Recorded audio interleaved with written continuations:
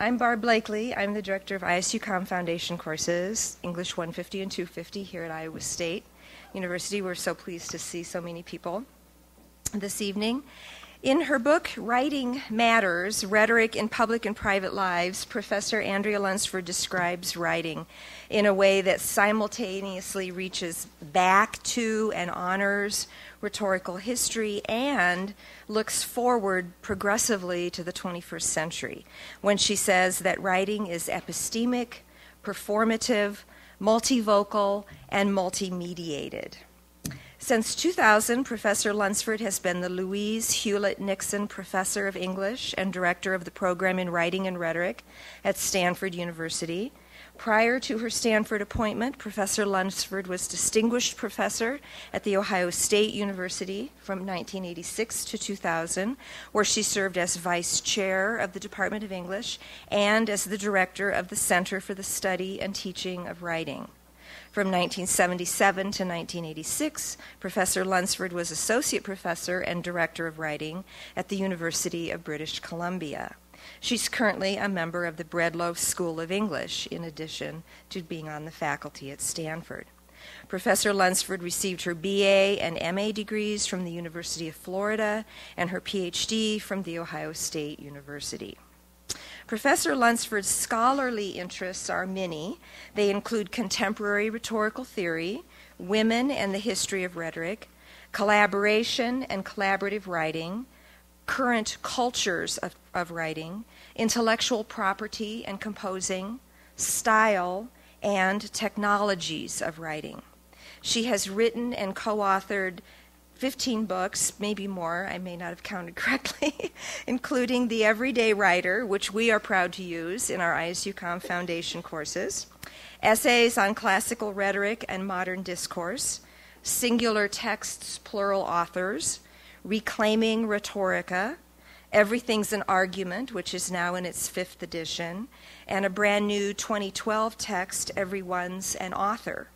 In addition, Professor Lunsford has written numerous chapters and articles. Professor Lunsford has conducted workshops on writing and program reviews at dozens of North American universities.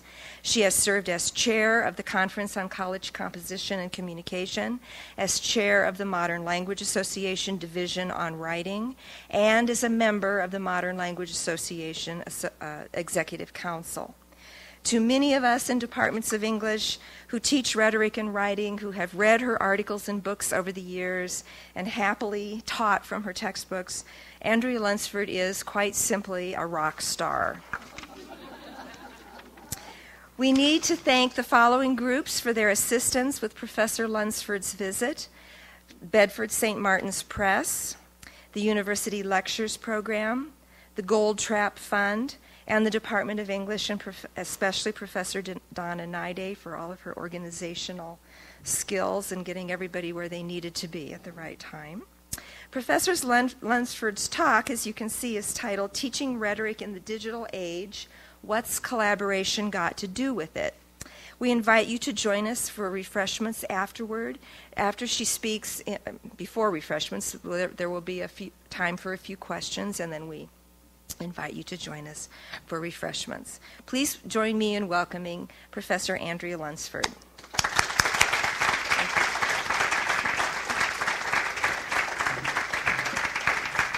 Thank you so much. Now I'm mic'd, so I don't think I need that. Can everybody hear me? Am I hearable?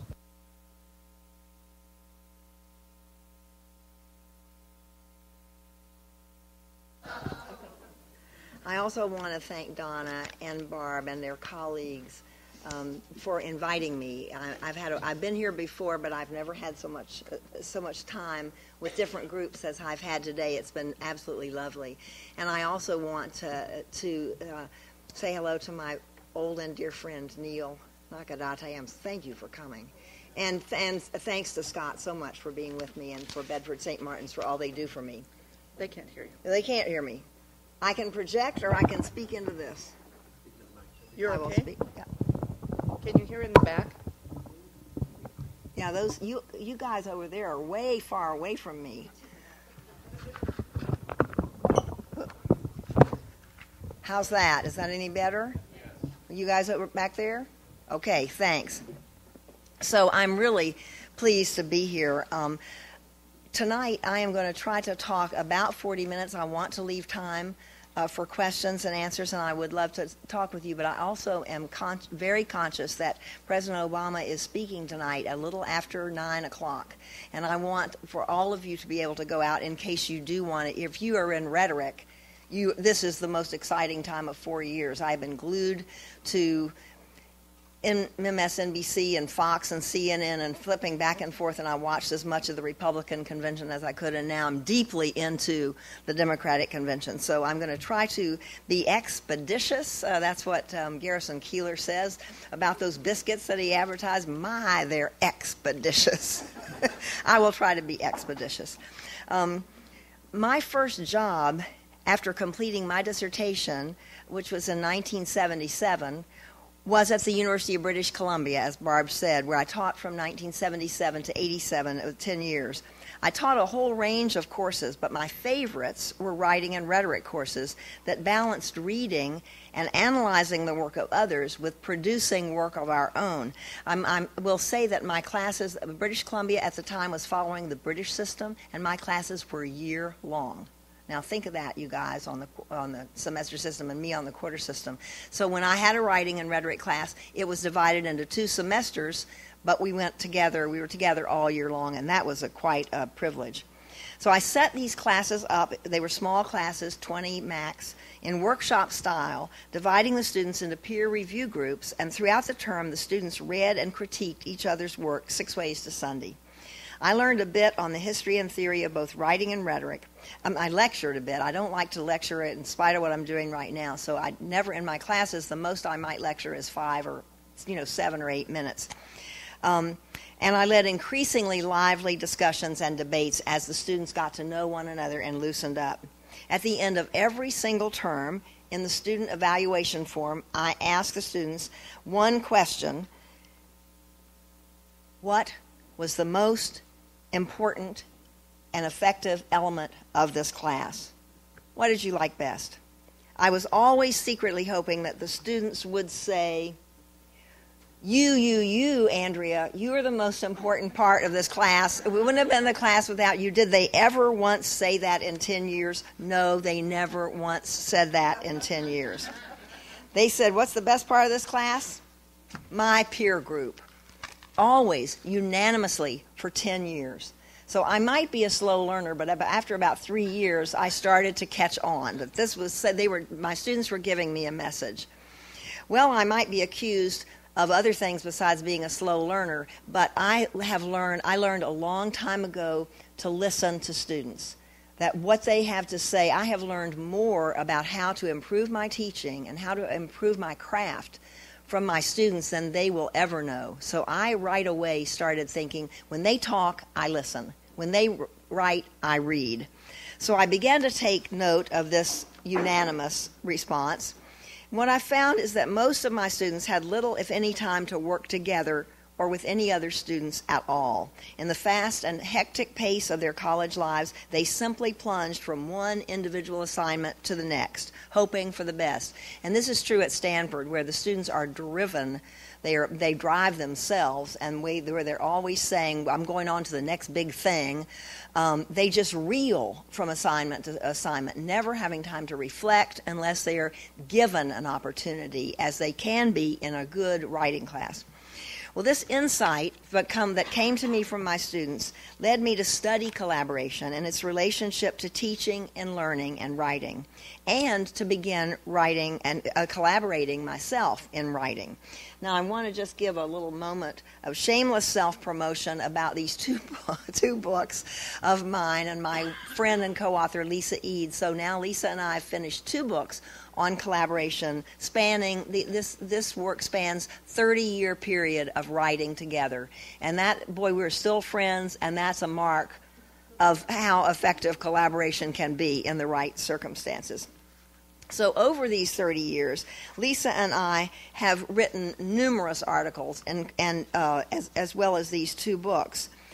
And in my teaching, I've tried to walk the walk as well as talk the talk about collaboration. Certainly, I have been a major advocate of collaborative learning and collaborative practices for my entire career, though I am very sad to say that my advocacy has failed to make much change, especially in the humanities departments I have always been part of. Still, when your professors come up for tenure and promotion, they are judged on their single scholarship. And that's a universal. When students write dissertations, they must be single, even though they're always collaborative. If they're worth anything, they're collaborative. So change is happening. My grandmother, who lived in the hills of Tennessee, lived to be 96, and had said all these strange things, what I thought were common at the time. She'd say, we got a frog strangler coming, by which she meant that it was going to rain hard. And she called the cupboards in the kitchen the upper division. Anyway, she had a lot of sayings, and one of them, when I would say, "Oh, Granny, when are we going to do this?" She would say, "Andrea, slowly, but slowly." And that's how it has been with change in the academy, slowly, but slowly. Although I'm not giving up, because, of course, we entered the digital age. And with it, what I've called the biggest literacy revolution the world has seen in 2,500 years, and you students in here are in the midst of this literacy revolution. In fact, as I soon discovered, seemingly simple terms like reading and writing were more and more difficult to pin down. In the digital age, audiences can and do often become collaborators. Indeed, there's hardly any way to avoid doing so. And in this scene, students are composing verbal and visual texts like wove, short films, audio essays, other kinds of texts more than ever before. They are also writing more than ever before in the history, I think, in the history of the world. They are also writing in sites unimaginable, even a couple of decades ago. Email, for example, is often now described by my students as that's what you do when you want to get in touch with a teacher, because their writing has moved from email into social media spaces. Then there's the spectacular growth of social networking sites, which began in earnest with 6degrees.com in 1997, hit the mainstream in 2003 with MySpace, and was followed by Facebook in 2004, YouTube in 2005, Twitter in 2006, Tumblr in 2007, and more recently, things like Google+.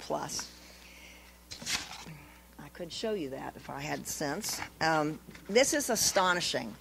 The way that these sites of writing have changed communicative possibilities and opportunities for writers is ground-shaking, earth-shattering, the opportunities that you have now through these spaces. Add to these venues the staggering array of writing sites involved with fanzines, linked systems, blogs, wikis, and the accessibility of mountains of information to be sampled, shared, and used in the design of new texts, and we see something of the huge digital canvas in and on which students are crafting and responding to messages today. In such a setting, students are more and more used to thinking of themselves as part of a network of people engaged in various discursive practices, rather than as individual authors, at least when they are at work on self-sponsored activities. As researchers Michelle Noble and Colin Lancashire point out, students today embody what they call the new literacies. And this is kind of fancy language, but I especially don't like cyber-spatial post-industrial mindset, which I can hardly say, but I know what they mean. That's not me. That's not how I was brought. I was brought up in what they call the post-industrial, the industrial mindset of production and consumption, not this new mindset. New literacies, according to them, are collaborative, thoroughly collaborative, and they are distributed across wide spans of space and time. They are participatory and performative. And I want to stop a minute to gloss this a little bit. I said earlier today that I think if I had to say in a nutshell what has changed in the last 25 years about communication, I would say that in the academy and in the society at large, that we've seen a shift from focus on and valuing of reading to a focus on and valuing of writing. We have gone from an age that privileged the consumption of texts, soaking up the best knowledge that you could find, to a time when what is valued is the production of text. And this is a huge watershed moment in the history of literacy. So the new literacies, they say, are less expert-centered. I mean, you don't have to be an expert to go on Facebook and write what you want to write. You don't have to be an expert to keep a blog, or you can become an expert online with putting in the hours that, what's his name? Not Jonathan Franz, but come on, 10,000, Malcolm Gladwell. Thank you, Andrea. That he says you have to put in 10,000 hours to become an expert. Well, you can do that, and anybody can really do that. And finally, new literacies, students today, writers today, are not bound by traditional notions of intellectual property. They're more interested in remixing, in mashups, in taking things apart and sampling, those kinds of activities that are showing up in writing more and more, and which I think are very exciting. So in addition to widespread collaboration, these literacies have been deeply encouraged by Web 2.0, and they involve a different kind of mindset than literacies traditionally associated with traditional print literacy, which is what I grew up with, and anybody older than, 40 probably grew up with. In their introduction to a new literacy sample, Noble and Lankshire contrast what they refer to as the cyberspatial literacy to the kind of literacy I grew up with. And people my age, they say, whose experience grounds them primarily in a physical industrial mindset, we tend to see the individual person as the unit of production, competence, and intelligence. The individual person. And our universities are founded on that assumption, that it's the individual GPA, the individual work is what counts. And everything about the new literacies is challenging that assumption. And it's going to be a big step that universities are going to have to take to change that, to broaden that assumption, to include other forms of creating knowledge. The language, as I've said, of Colin and Michelle is fairly dense. But for me, the changes I've been describing can be summed up in this one dramatic shift that I just talked about, the move from consumption to production. And I want you to try to remember, if you remember anything about from this lecture, try to remember that.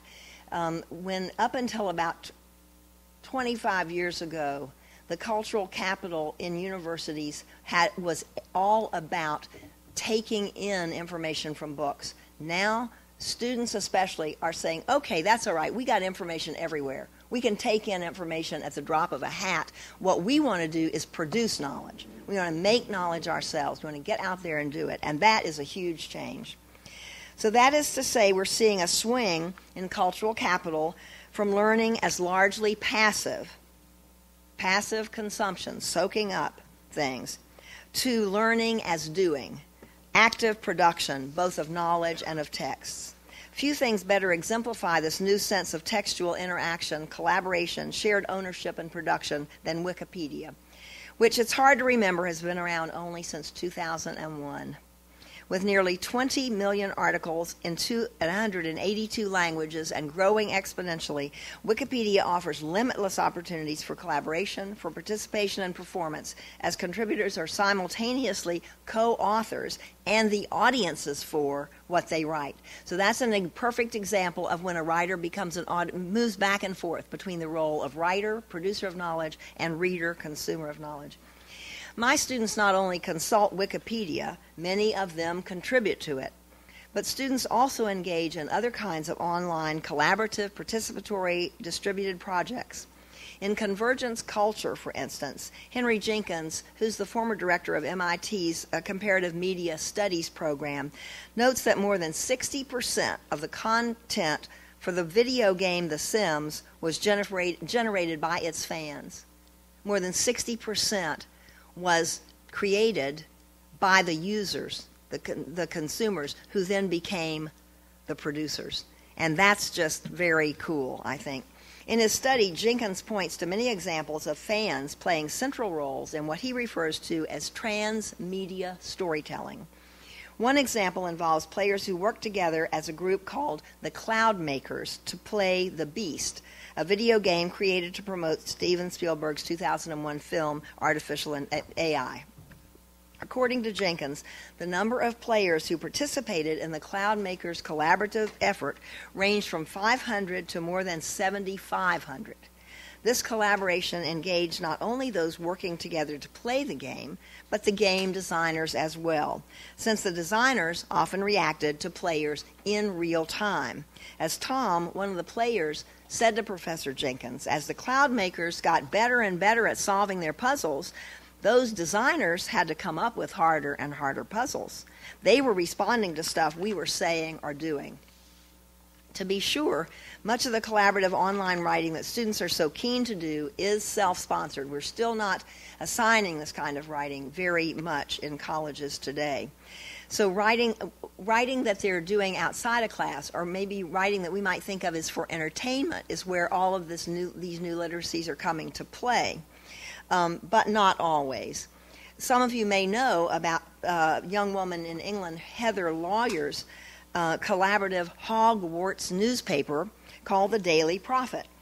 Now, this young homeschooled teenager at the age of 14 launched this journal, a web-based school newspaper for Harry Potter's fictional Hogwarts. Before anyone could say Quidditch, the newspaper had a staff of 102 kids from around the world. More importantly, when Heather's and other sites devoted to the Potter series were threatened by Warner Brothers, who came and said, "We're shutting you down. You do not have the right to use the name Daily Prophet," Heather formed an association called Defense Against the Dark Arts and worked with fans throughout the world to protect their freedom to publish fan fiction online, and they won. So there's just a perfect example of writers taking matters into their own hands and becoming the producers of knowledge themselves. The examples of Tom the Cloud Maker and Heather emphasize the gap that currently exists between the highly collaborative, participatory, productive, self-sponsored online writing that many students do and the writing they're asked to do when they enter many of their college classes. From one perspective, this gap is hardly new. A gap has always existed between the values, expectations, interests, and experiences students bring to the academy and the values, expectations, interests, and experiences of their teachers. Someone in a session earlier today was saying that more and more that gap is noticeable, that what I'm expecting, what I know and value is not what my students expect, know, and value, and that's a challenge for all teachers today. This gap seems especially wide today. Students out of class are composing across a range of multimodal genres, most often in concert with other people. Yet in the majority of their college classes, they are still the individual learner, the single author that I described, that Lisa and I tried to describe over 30 years ago, and critique. Today, however, others are calling attention to this discrepancy, arguing that we must move beyond the single author and the printed page and allow students to engage fully with what Aristotle called all the available means of persuasion. And today, many of those means of persuasion are digital. In the words of researcher Cynthia Self, students today need a full quiver of semiotic modes from which to select role models who can teach them to think critically about a range of communication tools and multiple ways of reaching audiences. That just sums up what I think we need today. It goes without saying that these goals all call for collaboration. I've been talking fairly generally, and I'd like to pause now to take a look at the work of a couple of Stanford students who seem to me definitely to inhabit the cyber-spatial post-industrial mindset. Now, here is a young woman named Sparker 2. Her name is Stephanie Parker, who's an avid contributor to Twitter.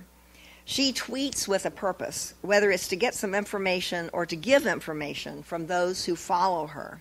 In fact, Stephanie is an avid fan of Korean cinema and tweets every day or two with what amount to 144 character reviews. little teeny tiny mini reviews. Her writing is participatory, it is performative, it's collaborative, it's aimed at action. She's engaging readers, and they go on then to create a discourse of their own about whatever Korean cinema she has found to watch and report on to them. For another example, take a look at an advertisement produced by students taking Stanford's second required writing course. Not content with doing the course assignments, which were certainly hefty enough and in some ways match up to those in your 150 class, these students set out to use the skills they were learning in their class, which was a class on the rhetoric of advertisement, to create ads of their own, ads that would in turn parody their course. So here we have them saying, some people say they would rather die than speak in front of a group. So that means that, and you can't read this, but it says, I can't read it either, but it says something like, that means that you would rather, if you were at a funeral, you'd rather be in the coffin than giving the eulogy, which is something from Seinfeld. So these students just on their own time went off. They were sick of analyzing the advertisements their teacher was bringing in, and they said, let's see what we can do. And 5 groups formed, and they did 5 parodic ads of their own class, and they were really funny and really successful. So they just used their laptops, and they made use of software programs like Photoshop. They were producing discourse, not consuming the discourse of others. And they were certainly practicing new literacies. That is, literacies that are, you can practically know this by heart now, participatory, collaborative, performative. Note that I also should note that these students do not blink at using photos they take from the web, a practice that is raising many questions about and challenges to traditional notions of copyright. You know, there's a copyleft movement that is highly resistant to traditional copyright. Just a couple of other quick examples. Here is a website designed by a Stanford student and her colleagues in the Stanford Labor Action Coalition, a group that advocated for a living wage for temporary campus workers. Now, you don't know the Stanford campus, but see there's this brown fist squeezing this tower. That's the right-wing think tank, the Hoover Institution. And this website, and all the signs are in Spanish, which my student wrote. This caused a tremendous stir on campus, and I was saying earlier today, this group forced the administration to raise temporary workers' salary twice in the 4 years that Anna was in school. And this is what she was committing herself to. She was doing her assignments. Probably most of you students are doing your assignments as well. But where her heart was in this. This was the writing that she cared about. This was writing that she said and others said makes something happen in the world. And I could offer a lot of other examples, from short films to digital collages, audio essays, and all manner of mashups and remixes. But I think I've made my point. Literacy is changing in swift and significant ways, and those changes offer challenges as well as opportunities for us teachers in the digital age. Now, I want to talk about, I think, 4 challenges, and then ask you what you would like to talk about. The first challenge I see is to higher education and the Western world's deeply individualistic system that rewards individuals through a system of individual grades and points that values the individual GPA. I think I've got that on a slide. To say the least, working collaboratively runs counter to this ideology, which is deeply embedded, as I've said, in all of our academic institutions. I don't think we can or should abandon an emphasis on the individual. Individuals count. Our interiority is very important to us. But I think we must learn to temper what I call American hyper-individualism.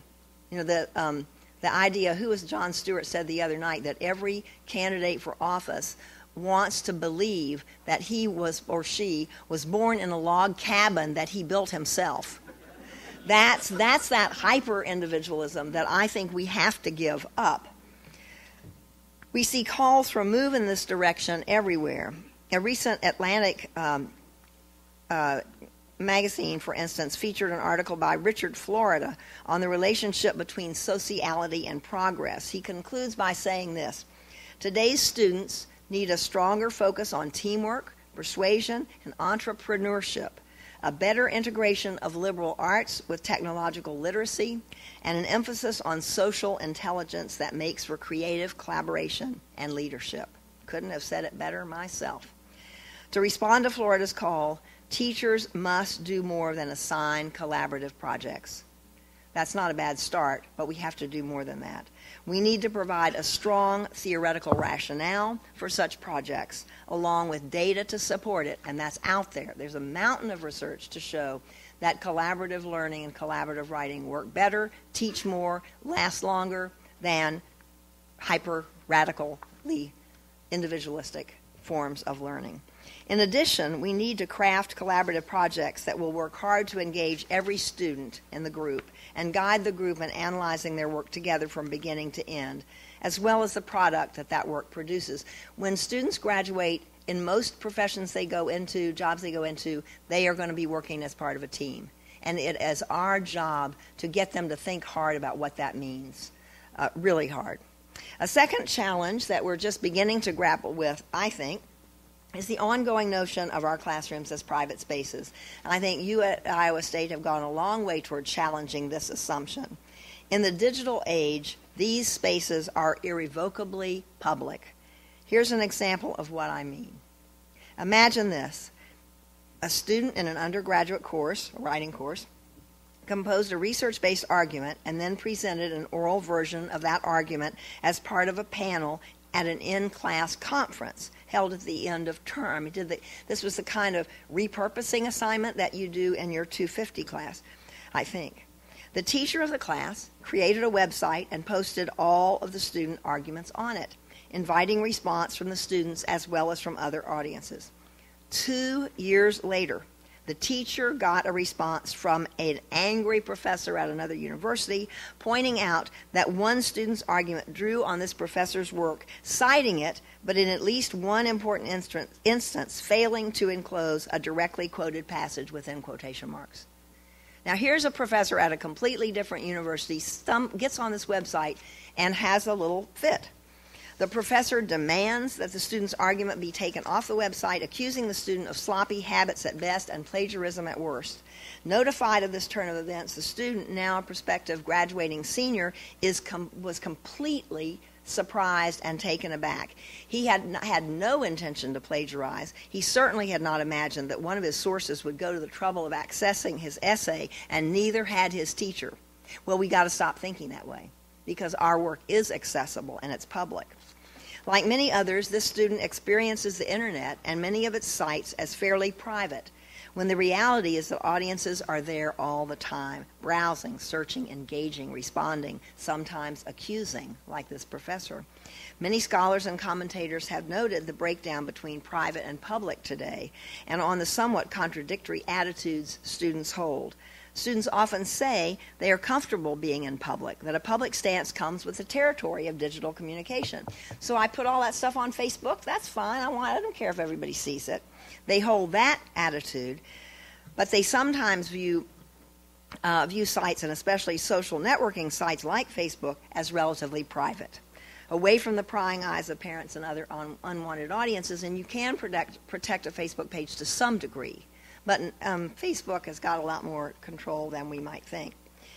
Why hide, students say, when you can perform? But even if young people are performing, many are clueless about the size and diversity of the audiences that they are reaching. Clearly, even though many of our students are completely at ease in the digital landscape, we need to help them become more knowledgeable about the nature and complexity of the audiences for whom they perform, particularly as they shift back and forth from self-sponsored online writing to academic writing. As teachers, then, we have some responsibility for unpacking the concept of audience, since, as this example suggests, the teacher is not the sole audience in a digital world. Beyond unpack, and I want to pause here, just wanted to give one other example. A young man that I've just finished writing a case study of, a young man named Mark, African-American from Los Angeles, founded the Stanford Spoken Word Collective with a law student in his first year at Stanford. He went on to double major in English with a poetry emphasis and computer science with a minor in ethnic studies. So he was a pretty interesting kid, and he built a beautiful website for himself, really gorgeous. And he put up a lot of his poetry, including a poem that he had performed in many venues, and it's about a young African-American men playing basketball and attempting to establish an identity in a ring, and the basketball court is ringed with like barbed wire. You know, it's a trap. They're trapped in there in a way. They're playing basketball. They're trying to establish an identity when everything in the outside world is attempting to destroy that identity. Well, this poem is entitled "I'm Dat Nigga," and that was on Mark's website. And it's a very powerful and very beautiful poem. But a potential investor in his startup company looked at that poem and wrote to him and said, "I think this is very unprofessional, and I challenge you." And that really made Mark sit back and think about just how public he wanted to be and what of his work he wanted to put out there. Made him think a lot more seriously about it than it ever had before. He stuck with the value of that poem, but he had to learn to defend it to an audience he'd never encountered before, because he was used to connecting with the Stanford audience. And now he had this big, massive, unknown audience. Let's see. Well, I shouldn't have taken...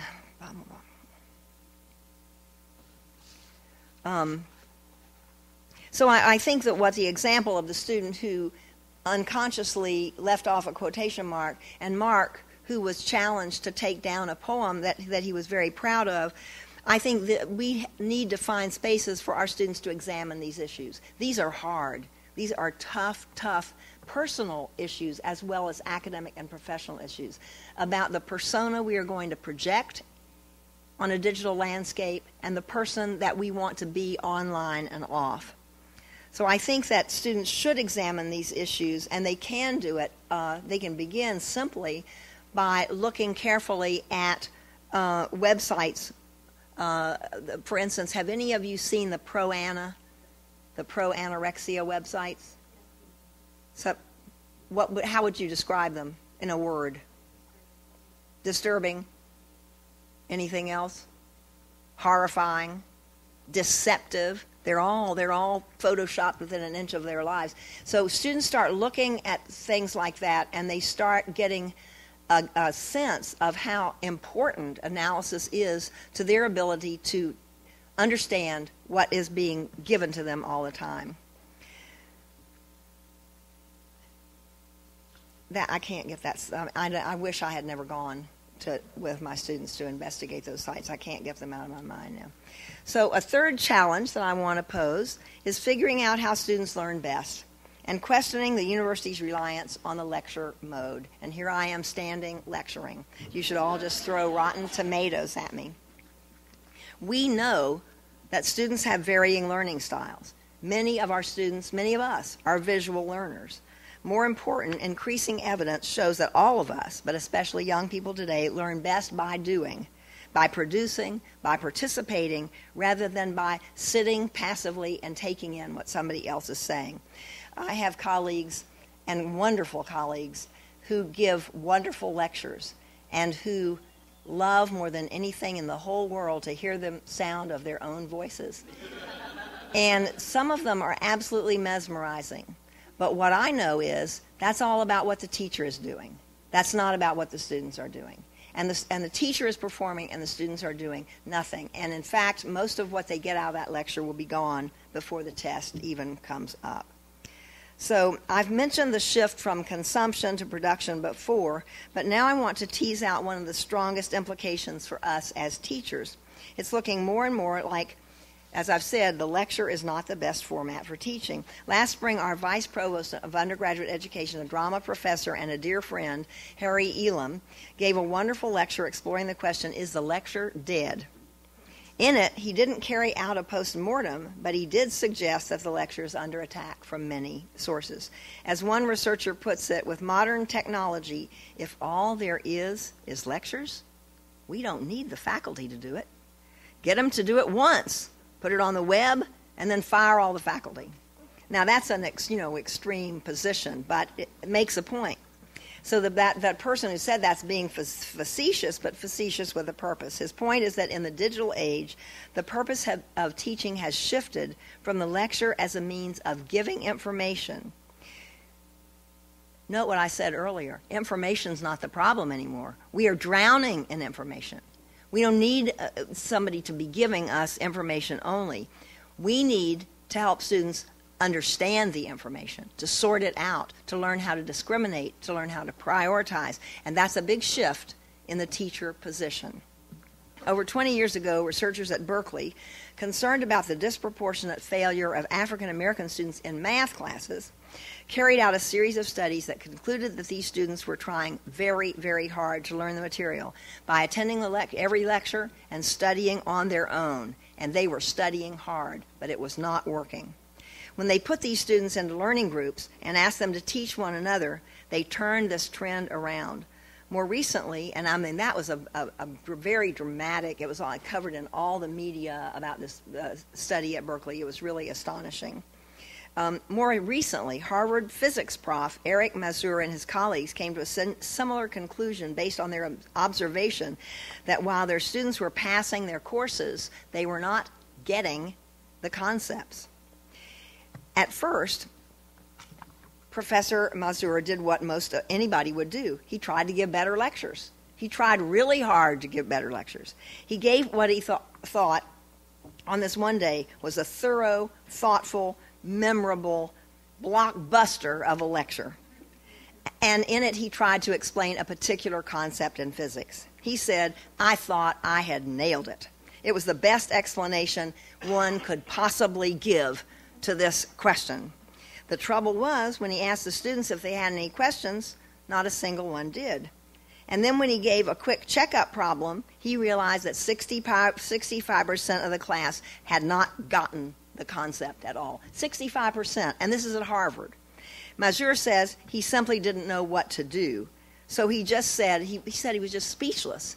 So he said, okay, how about discussing that question with each other?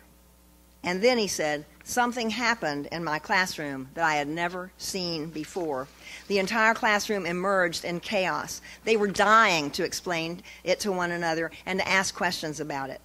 This experience led Professor Mazur to give up lecturing in favor of what he and his colleagues call peer instruction. And rather than teaching by telling, he teaches by questioning and by letting the students work together to solve the problems. In doing so, he's addressing the participatory, collaborative, productive nature of the new literacies and asking students to be active producers of knowledge. He still teaches very big classes, but with his graduate students, they have everybody send in questions based on the reading, so they have to do the reading ahead of time, and then they work on those questions in class. And he says it's transformed his teaching. Moreover, it's transformed the learning of the students. Now they do get it. Harvard was always graduating students with A's in physics. They were always going on to graduate school and doing very well. But those were those were the students who could teach themselves the physics. It was the other students that couldn't do any of that he found he was reaching. So our fourth, and I think our final challenge, is learning how to retain and value the best of the old literacies with the best of the new. And especially I would think about how to balance the old literacies with the best of the new media texts that our students are producing. The question of whether and how to assign and teach new media assignments is a vexing one for many teachers.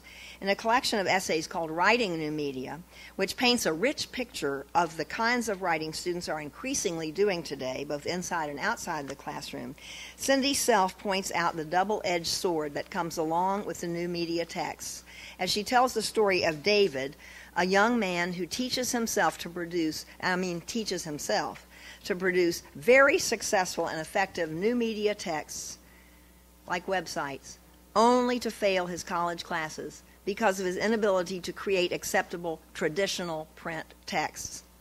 It is a heartbreaking story that she tells. The point Self makes is one that rings especially true to me. How can I retain the best of what they're calling here acceptable traditional print texts? How can I retain that while allowing students like David to embrace the best of the new? In short, it seems to me that now my goal must be to help students acquire a repertoire of styles and strategies that can help them deliver their messages in the medium and form appropriate for a particular purpose and audience. And that's a tall task. That said, I've seen other professors asking students to work with new media to learn and perform better. Recently, I saw a presentation given by a professor of German, this was down at Texas Christian, who had been persistently disappointed by her students' progress in learning German. With the help of the Technology Support Office and the Writing Center at that university, she asked her students to stop writing essays in German, heresy, and instead to write and produce a video on some aspect of German culture. The students had to decide on what aspect to focus on, do some research on it, figure out a way to capture what they wanted to say in images, and write and deliver a voiceover for the video. At first, students were wary of this assignment. It sounded like a trick of some kind to them. But what do you think happened? Thousands of times better. Thousands. When their performance on exams and their comprehension and production of German skyrocketed, they became true believers, and so did their teacher. Now, I imagine that most people here have experienced the 4 challenges I've described, whether you're a teacher or a student, and that you have met them in ingenious and effective ways. One thing seems clear to me. We are living and teaching in a digital age, and each challenge we face opens up opportunities for us to expand our own repertoires, to join our students as learners, and to engage in the kind of highly participatory, distributed, and performative practices that are characteristic of this age. Not to put too fine a point on it, collaboration has everything to do with it. And I want you to go off and say that over and over again. Collaboration has everything to do with it. You heard it here, and thank you for paying attention for this long time. I want to pause now and stop to see what you would like to talk about, whether you want to go back to any of the points I've raised, or whether you'd like to raise some new issues that students and teachers are facing in the digital age. So who has something to say? Yes, please. I can't see who that is. Oh, hi, Barbara.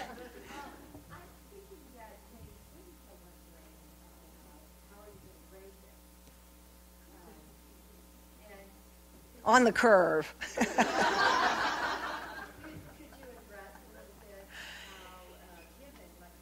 Yeah. Yeah, I absolutely could. Yeah, good night, guys. Thanks for coming. If you have to go, please feel free to go. Yeah, at Stanford, we spent 3 years in summer institutes on our own time doing these kind of multimodal assignments and arguing about them and looking at them and taking them apart and putting them back together again and trying to create some rubrics that we could use. And we then shared them with the students. And every year we come back to those and modify them in various ways as we learn more about what constitutes a really stellar oral presentation, or what constitutes a really brilliant use of multimedia, or a really brilliant video. This is a huge challenge, but my students tend to think English teachers just make up the grades anyway. So they're just making them up on these new texts as well as on the old. That's not true. Although there is an important element of subjectivity in all grading, I think, and especially in English grading. But I think we can dispel that notion by getting the students to help us understand what makes something excellent, and then using those criteria to judge our own performances. So thank you, Barbara. That's a really great question. Yes, please. Do you have any proposals for how high schools, middle schools should change their curriculum to get them ready for this kind of a lesson? Yeah, well, they already are. I mean, how many of you know a middle schooler who doesn't know how to use PowerPoint and Prezi, how to make a video? They're all out there. My 5-year-old grandniece made a video last week. I mean, it was crude. And I learned what she was up to when she said, "Aunt A, burp into the microphone." I said, "Lila, what are you doing? Make a video." So I think that sometimes middle schools and high schools are ahead of us in this game. But we need to support what they're doing, and we need to. And when we get our incoming frosh, we need to ask them what kind of experiences they've had in high school. But this stuff is out there all across the country, in more affluent schools than less affluent schools, for sure. Again, the gap between the haves and the have-nots in terms of education in the United States is still very, very large. Yes. I teach at a community college. My difficulty is that my 25 students, I'll have 3 to 5 who have virtually no technology experience at all. 3 to 5 who are at the top level, the rest of the middle. And so I spend a great deal of my time training the students how to turn on a computer. Yeah. Because I can't give an assignment until I can get these lower students up. Can you put them in groups and let them teach each other? They probably know. Just say, do you have any tips on Yeah, that's the very first thing I would do, and ask them to be. And I want to get all their email addresses, all their Facebook, their Twitter handles, and whatnot, and share those with their group so that they can contact each other out of class and say, "Man, I cannot make this work." And the students will step up, and they're pretty darn good teachers. So one of my students said, "Of make me so mad," a few weeks ago, or no, it was in the spring. I said, "Have you been to the Writing Center lately?" He said, "I used to go to the Writing Center, but then I thought, Erin Krampitz is right down the hall. She knows more than..." And so kids seek out, people who know more than they do. So that's the very first thing I would do. But I'm really concerned about students in community colleges who are working 1 or 2 jobs, who have families, who have obligations.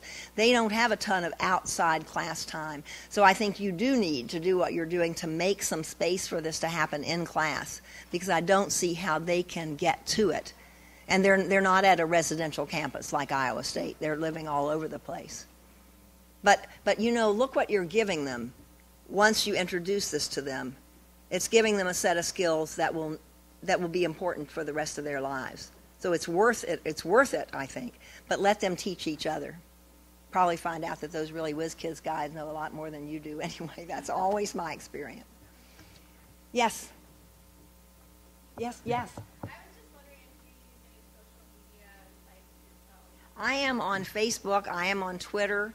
I have a Flickr account, although I very seldom use it. I have a blog. I have a blog on my website, and I have a blog at my publisher's website called Teacher to Teacher. So I am. It's not natural to me, and I have to be prodded. I have to get 6 messages that says somebody wants to be friends before I will go back and check my Facebook page. In other words, I don't live on Facebook the way younger people do. But yeah, I'm trying. I'm not very good at Twitter, I can tell you that. I mean, talk about learning to be succinct. In the medieval period, Erasmus wrote this book called Decopia that was all about how to elaborate, how to take an idea and spin it out in 189 different ways. I think it's that book where he has the salutation, "Thank you for your letter," and he writes it in 100 different ways. 100 different styles, and there's a wonderful artist that mimicked that in a picture book.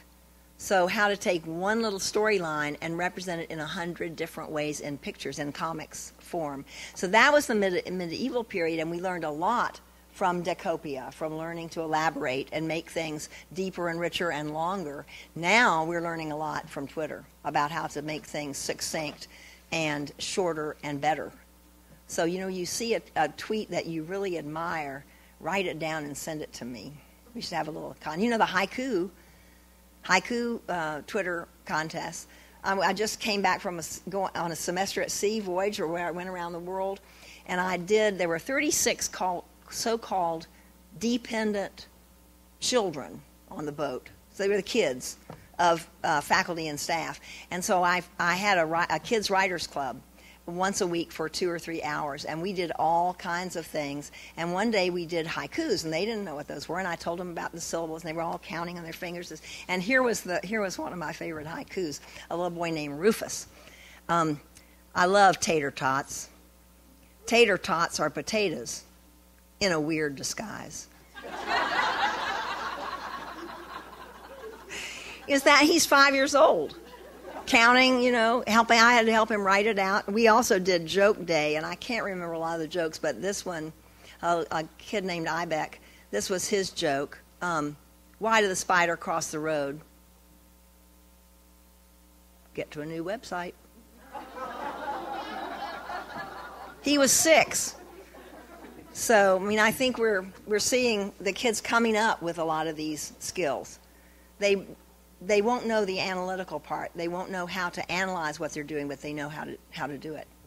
Yeah, anybody else? Yes, sir. You talked about the student who worked on the living wage cost. Yeah. As an example of students wanting to write to make something happen. Yeah. But not every student is going to have that urge to ask to type writing. And you might have a student who does a Twitter movie review or something like that. So how do you shape assignments then to fit the needs of all these disparate Right. student interests that Yeah. get them right? Yeah, I can tell you that our assignments are pretty broad. In our first course, we begin with rhetorical analysis. Our courses have a theme. Like I teach a course where the theme is graphic memoir. And that's what we're kind of studying. The students are trying to produce them on their own. And they have to do some research, anything having to do with graphic memoir. And since they have elected themselves into that class, that's something they're all interested in. Our course arcs toward a final research-based argument, which is then presented, repurposed, as you say, and presented in some other form, and the topics are completely open. Now, that is a blessing to students and also a curse if they can't come up with a topic. And we're on 10-week quarters. You got to get that topic, and you got to get out the gate right away. So that means I spend a lot of one-on-one time or small group time with students trying to pull out of them their own interests and their own knowledge base and try to help them select a topic that they are going to want to make something happen in the world about. It doesn't have to be some big activist cause like getting a higher wage for temporary workers. It can be something in a community organization. It can be something in your family. But it means something. It takes some action. It's a performance of some kind. So those are a couple of ideas. Yes?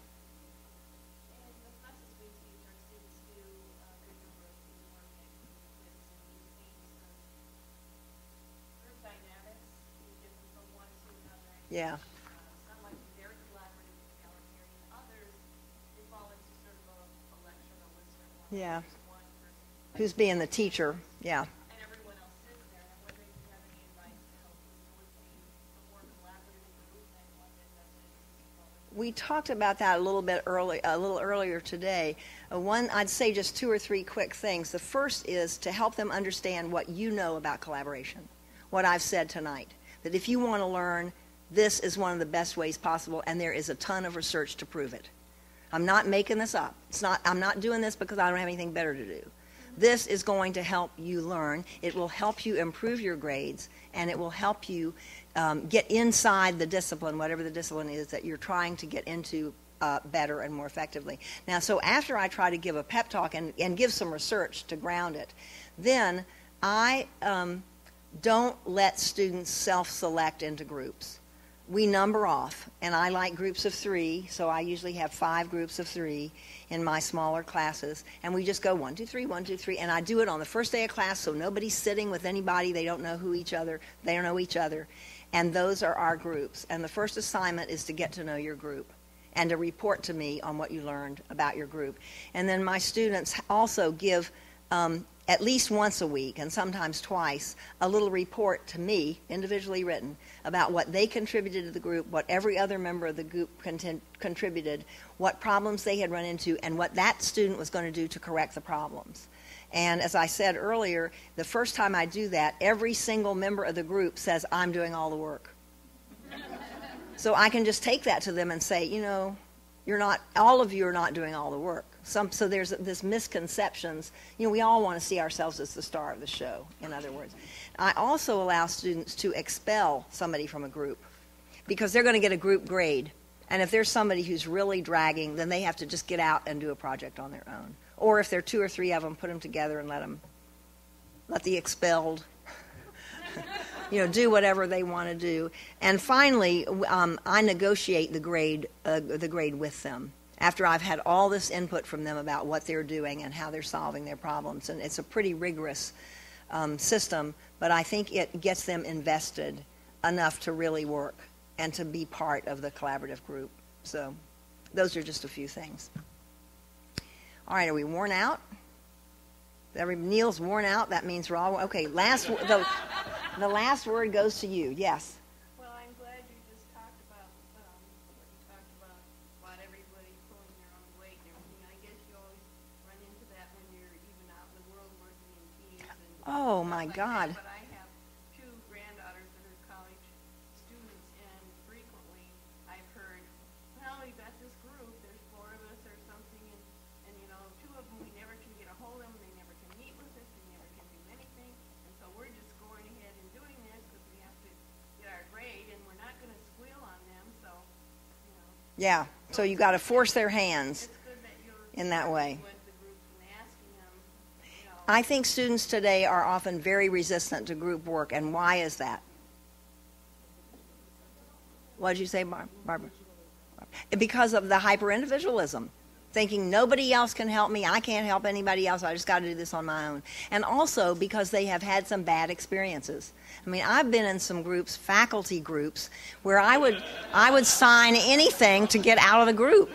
You want us to no chairs in the classroom? Fine. I mean, you dumb it down to the lowest common denominator. So we've all been in those situations. So that's why it's worthwhile explaining to students what the collaborative process can be, because they're in charge of this. Take control. Don't let it be that way. So I say that to myself sometimes when I'm on, especially those great big committees where everybody's divided into subgroups, and it can get really ugly. But yeah, so I take your point. Well, I want to thank you for coming out tonight and for attending to this kind of a harangue, sort of a sermon according to the scripture as delivered by Andrea Lunsford. So, and please take that with a grain of salt. I do continue to learn, and often to learn how little I know. So thank you for helping me learn more as I've been here today. And now we will adjourn, right? Okay, we're adjourning.